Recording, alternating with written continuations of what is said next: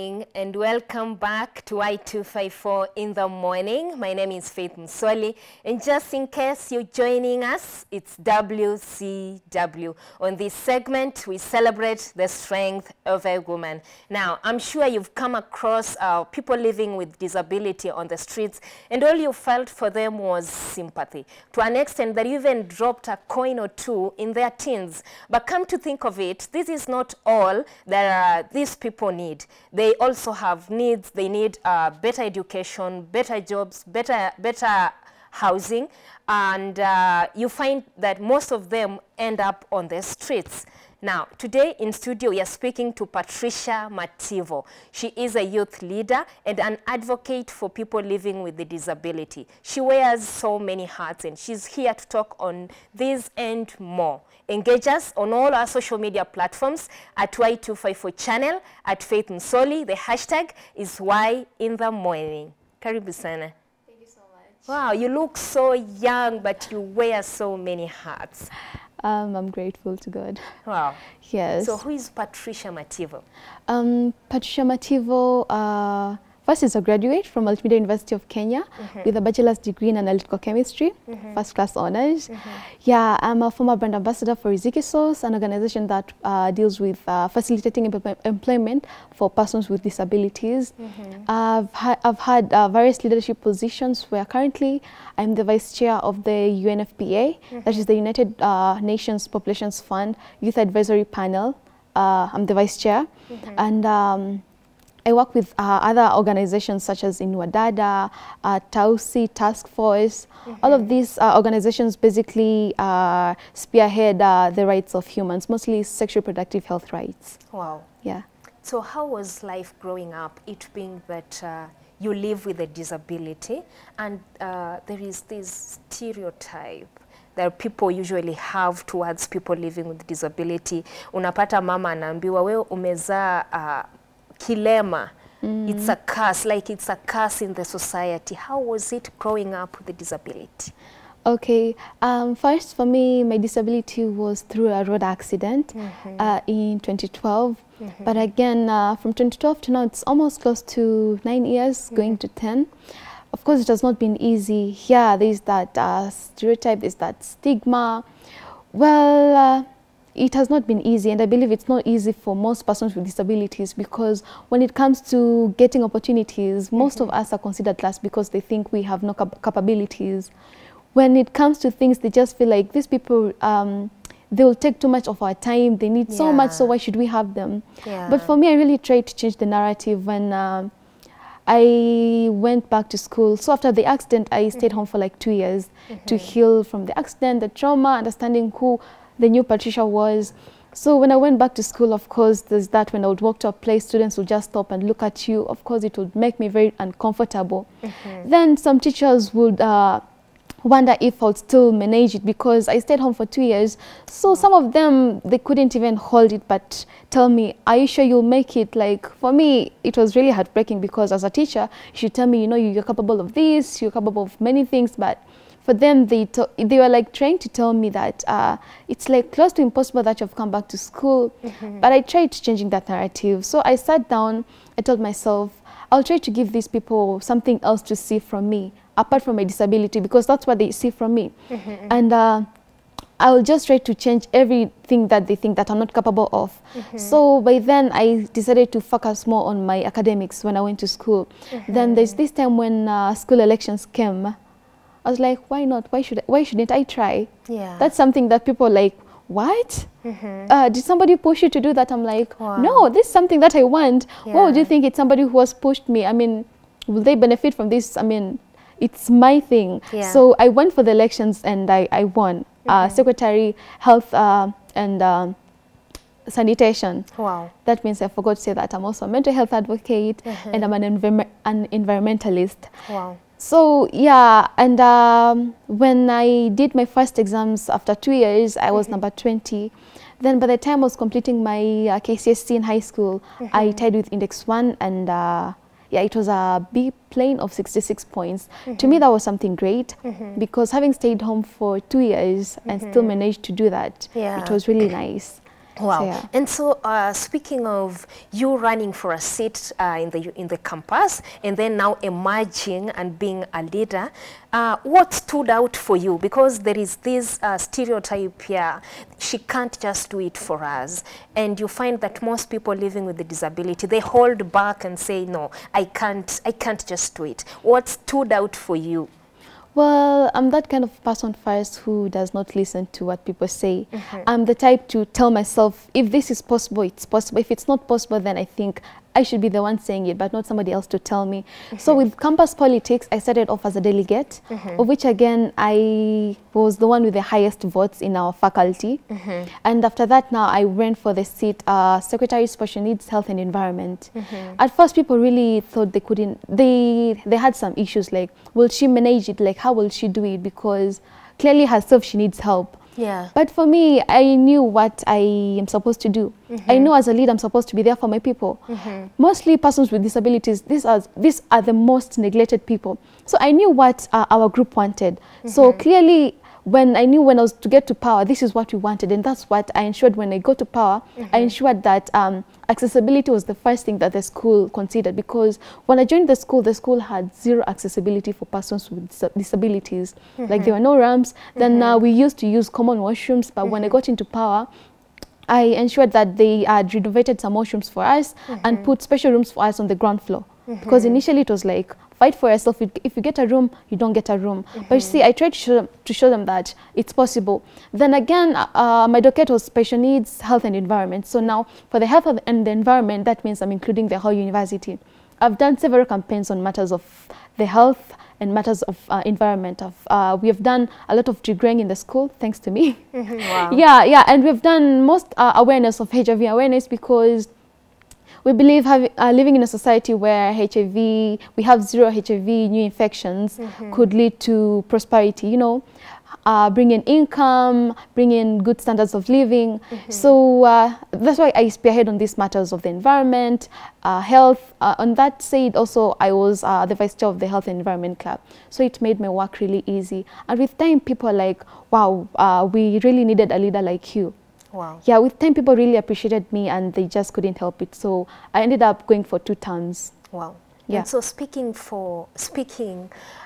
like people needed a leader like you. Yeah. There is a lady who was here last week. We hosted her here.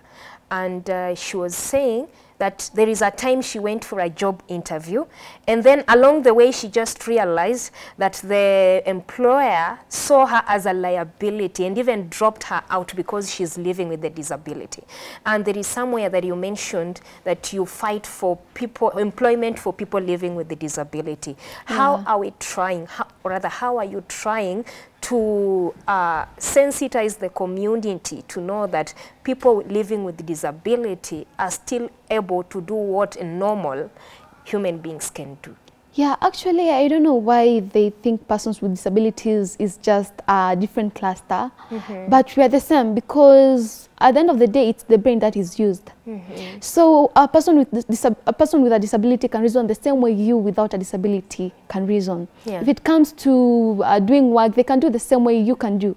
But it just needs the skills. So long as they have the skills, then why should you try to say this person, I don't think this person qualifies because of their physical disability. And disability does not mean inability. Yeah. I mean, obviously for the past years, I've really proved that disability is not inability. True. Yeah, I have really tried my best to outdo myself and prove that disability is not inability. And that's why when I was in high school, I said one of the things that I was trying to prove people is to give them something else to look at me other than my disability.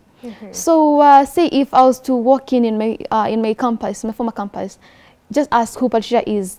I'm telling you, most of them will include the disability part later, but they'll tell you of what kind of a leader I was, how good my grades were. I think I was a major source of inspiration to most students. Wow. Yeah, and so for Riziki Source, what we do is we try to link up persons with disabilities to employers. All they have to do is just they submit their CVs to the website or the Riziki app. Then from there, when employers seek for employees with disabilities, or when they just need an employee, Riziki Source is able to match up the CV and the job that's in line. And actually, I think it's a law that in your organization you have at least somebody with a disability. It's inclusivity, and our government is trying hard to ensure that there's inclusivity in all sectors. Wow, I was just coming there. Like, as a person living with disability, do you feel represented in our government? Okay. Like, do you feel like your needs are being taken care of? Okay, I think they are trying. You see, matters of disability, just the same case as mental health, these are the things that I raised very recently, that people sat and they're like, okay, these things are the most neglected, so it's time we come up with policies and ways in ensuring that they're taken care of. So for matters of disability, I think they are trying. They are trying. They're not doing their very best, but I think they are trying. And that's why people like me have to be there to remind them of what they're supposed to do. People like me have to do what's supposed to be done. We don't have to wait for the government to do it. And sad to say that most of the things that the government do is after seeing that the community is trying to do them, that the young people are trying to do them, then that's where they're like, oh, also we have to do this also. Yeah, that's very sad, but I think they're trying, but they really have to try very hard. Wow. To ensure that we are very much represented. Yeah. Yeah. Okay. And so being disabled later in life, you know, there is someone who is born with disability and therefore she or he grows knowing that this is who I am. Yeah. But being disabled along the way, like 20 years, 18 years, it's not easy, to an extent that some people go into a mental crisis. Did you ever reach there? Of course, of course. I went to a mental crisis to a point where I was like, Mom, nataka sumu, I need poison. Yeah, wow, I just need to die because, yeah, I don't see any value for myself. Like, I don't see if I can contribute anything to this life anymore. So just get me poison. I actually fell into depression. Wow. That's why I even stayed home for 2 years, because it was really traumatizing. But with time, I learned that I'm the master of my own life. As much as people be like, don't worry, you'll get well soon, it's going to be okay. But they're just there to say words for you to hear. Yeah. But now, what exactly will happen? Yeah, exactly. The reality. Yes. So again, it was my take to make the first step, that this is what I want. I have to forget that this happened. Now it's just moving forward, because now that poison was not available according to my parents. Yeah. So I just had to sit down and ensure that I proceed with life and try to do my best and try to also inspire people through my story. Wow. Yeah. Talking of inspiring people through your story, what would you tell someone who is living with the disability and is mentally retarded? Or rather, mentally disturbed. Mentally disturbed. Yes. Well, it's actually okay to be disturbed, because it's not easy given the discrimination our society is giving most of us. It's very normal. But again, at the end of the day, just like I did, it's your life. So if you'd want the society to control you, then that's a done deal. But it's you to control the society. It's you to control your own life. It's you to show us what you have, because I believe every human, they have something great, something unique that they have to give to the society, something to inspire the society. Everyone has their own skills. Maybe it takes time for people to realize, but so long as you do anything from your heart and you love doing what you're doing, trust me, there's somebody somewhere is being inspired by what you're doing. Yeah, so you just have to be yourself. Do what you do. You don't have to listen to what people are saying. Yeah. So there's somewhere you mentioned that you also deal with reproductive health. And so there is a time when the government was proposing for introduction of teaching in regards to reproductive health. Yeah, sexual and reproductive health is a very sensitive topic.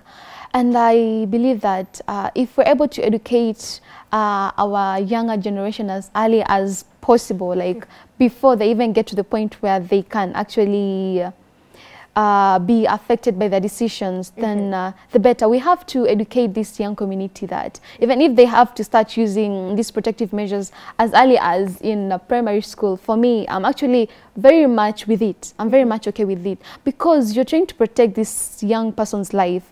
they're not ready for responsibilities.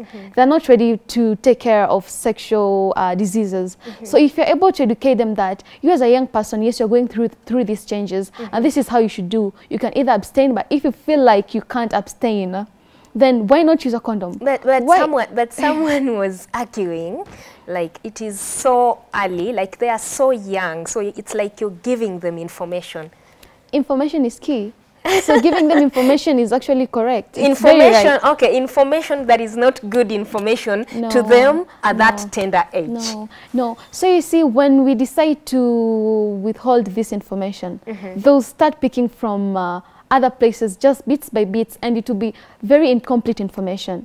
And this is what will lead to pregnancies, abortions, because people will be like, you know, when you have sex and you go to pee, you will not have you'll not be pregnant. Yeah. That's, you see, I may pick through other places, small bits, to point to I may come up now a very wrong information. Yes. But if you're able to just sit calmly and start talking to them that this is what you should do, and these are the repercussions. You as a young person should know you're supposed to do this, this, and this, and this. But if by any chance you feel like you cannot do this, then these are the choices that you have. And I feel like even parents should be among the people who talk to their children first, even before us come and start telling the youth that, oh, you know, this is what you should do. I think your parent is not telling you this. But if parents are confident enough to tell them, then I think actually it's their right to get this information as early as wakiwa wadogo, as early as when they are young. That way you can be able to ensure that this young person is able to live a fulfilled life.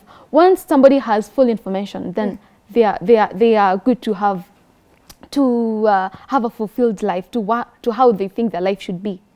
Fulfilled, living to their best of their capability. So information is very key. It doesn't matter what kind of age they are. Yeah. So no matter the age, information is key. Yeah. And it will help them. Yes. Yeah. Then also another thing is when it comes to sexual reproductive health rights, now that we're approaching to 6th of February, that's International Day for FGM.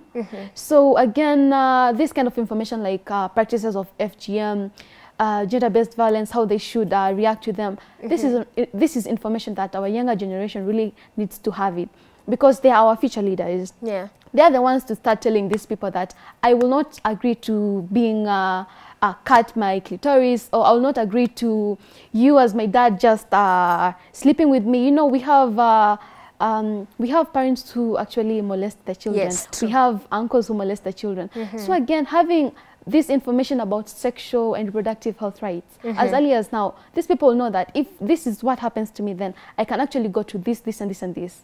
Yeah. Wow. And so you are an environmentalist. Yes. I remember way back in campus, there is this lady who was so passionate about the environment, to an extent that if you dropped a paper somewhere, you're chewing gum, he'd be like, excuse me, Faith, can you pick that? Yeah. I am exactly like that, and I'll tell you, the last time I did that was just before my graduation. I was in the car, then some girls were walking by, they passed me, and one of them was drinking water and another one was drinking juice. So one finished just drinking the juice and just threw it. Yeah. And they didn't have like any hesitation, like look around. And sometimes they drop like those bottles in a very clean environment. Spotless. And to them, it's something very normal. Yeah. Like it's somebody's mentality that it's actually very normal. Somebody will come and pick it here, they'll clean it. Somebody's employed. Yeah. But why would you wait for somebody to come and pick your own trash? So what I did was I actually hooted. So when I hooted, of course, they're like, what's happening? I was like, excuse me, you girl, you with the white top, pick what I've just dropped. And you see, because I hooted, now everyone was getting the attention. Yeah. Everyone was looking, so she had no any other option but to just pick and go.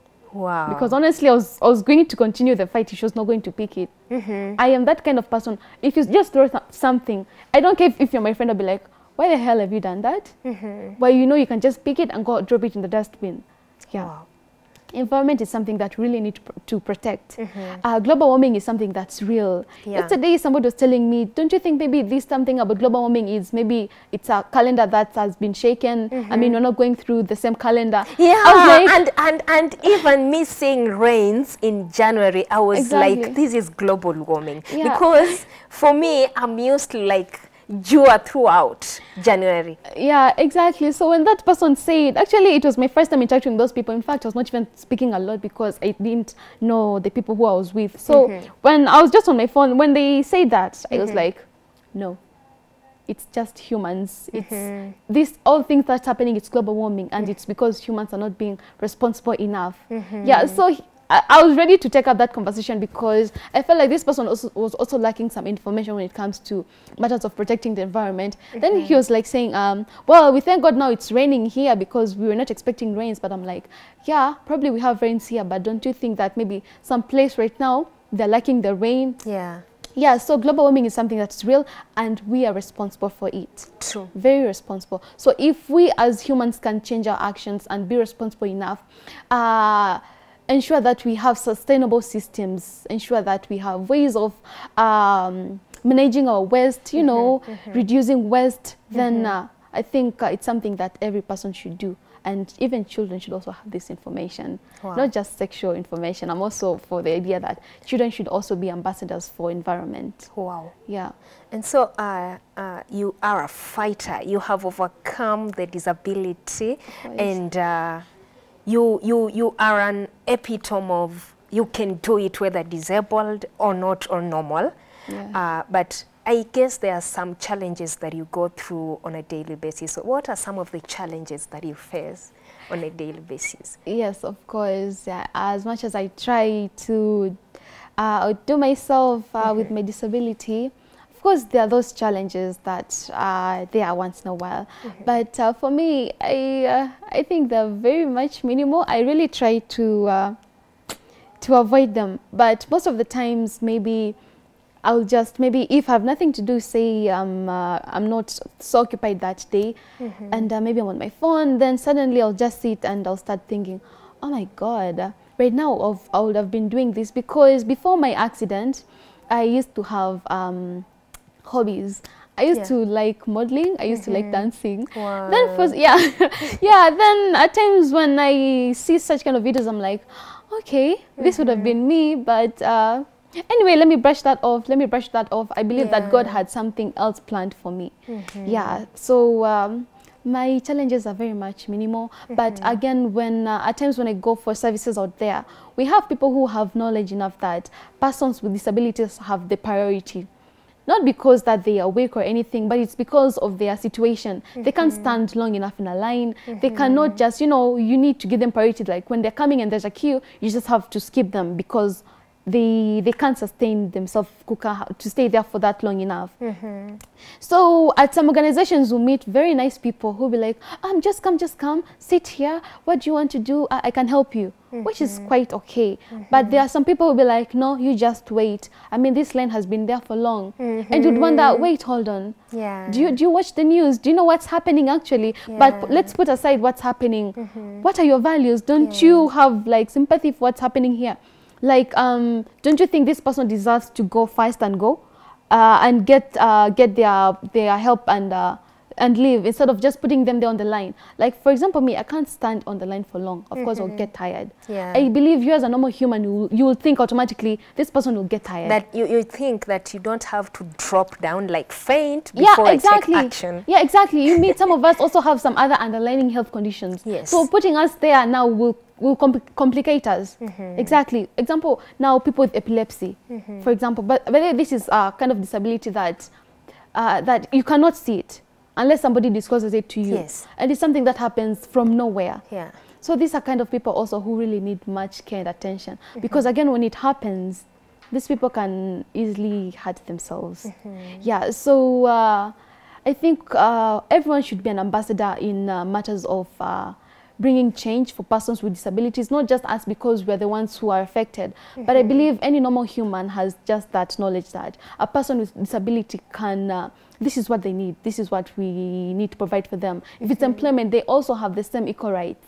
We don't have to be like, you know, they will waste time, but I think when it comes to social matters, we are all equal. They should actually remember that we are all equal. We're all equal. But now when it comes to such services, of course, you have to think wisely that they need to go fast online. Yeah. Now that you're an ambassador of people living with disability, talk to someone who thinks that all people living with a disability need is sympathy. Like, you drop that coin, I'm walking along the street, I drop that coin in that tin, and then tomorrow I pass by, I have sympathized with you today, I've dropped that coin. Tomorrow when I pass by, I'm like, jamaa anafanya nini hapa na jana nilimwekea pesa. So, you see, talk to that person who thinks that sympathy is the only thing that people living with disability need. No, sympathy is not the only thing that persons with disabilities need.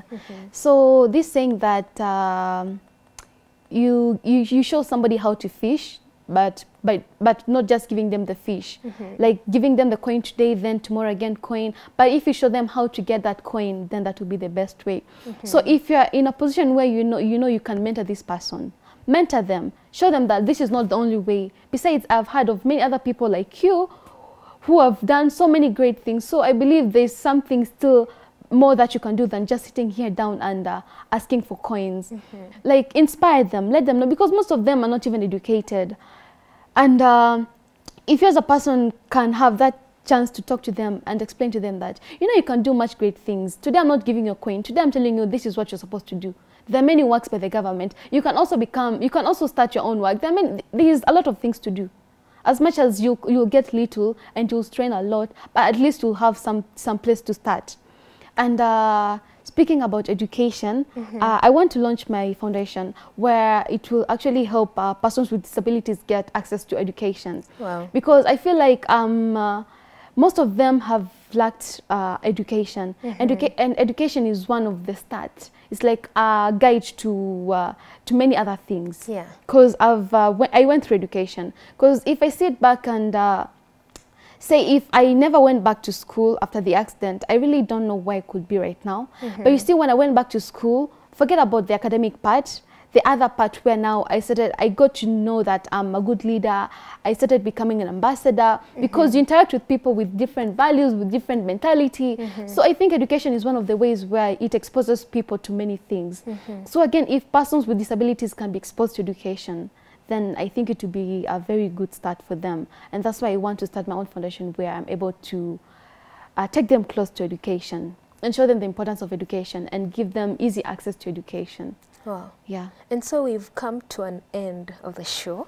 But before that, I want you, as your parting shot, to talk to this parent who has given birth to a child with any form of disability, or someone who has gotten a road accident, or someone, whichever way, disabled, and he feels like his disability is an inability. Okay. Well, for that parent who just got that child, of course I know it will be heartbreaking, but again, having a child is a blessing. And every child has their own, they are unique on their own way. You just have to let them go to the outside world. Let them explore whatever opportunities come their way, because you never know where these people will, or how these people will become eventually. All you have to do is let them go to the world. Don't be scared to let them to go outside of the world and explore opportunities. Of course, the world is harsh out there for persons with disabilities, but just let them go. Let them go and let them grow, because having them to be exposed to all these harsh conditions, that's how they get to know that, oh, this is how it is to be, and this is how I should defend myself. You should just let them go. But having them there at home, then it won't bring any value to you or to them. And also, one of the greatest scientists, Stephen Hawking, is one of the greatest and latest scientists. Stephen Hawking was a scientist with a disability. And for him, it came by with time. It's not like he was born with a disability. And still with his disability, he was able to do what most scientists did. He's just one of the best scientists. When you Google Stephen Hawking, his name is just close to where Isaac Newton is. And he's one of the latest and the best scientists. So disability definitely is not inability. These people have many things to do, many great things to show. They have potential. They have a lot that they can inspire people. Yeah. Wow. Thank you so much for coming. We have a lot that would have wished we had more time to talk about, but we can always have you back. Yeah, sure. Wow. Thank you. Wow, what an inspiration story from Patricia. And they say that the dance of a madman, it's just interesting to you when he or she is not your family member. Be nice to people, be kind. It costs you nothing. Thank you so much for watching. I've been your host, Faith MUTSOLI. Kayesu is up next with Girls Talk. Stay right here.